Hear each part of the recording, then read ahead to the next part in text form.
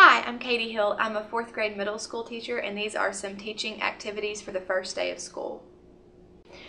On the first day of school, I like to talk a little bit about academics and what we'll be doing for the kind of outline the year a little bit.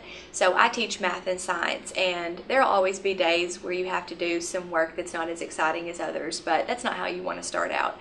So in 4th grade, we talk a lot about the scientific method in science, how to plan an experiment and then how to carry it out. So on the first day, I like to do some kind of demonstration or experiment to get them excited and anticipate what we'll be doing for the rest of the year. One particular demonstration that you can do that's not really involved, you have a can of Diet Coke and then a can of regular Coke. So first the students make a hypothesis about which one will sink when a bucket is filled with water.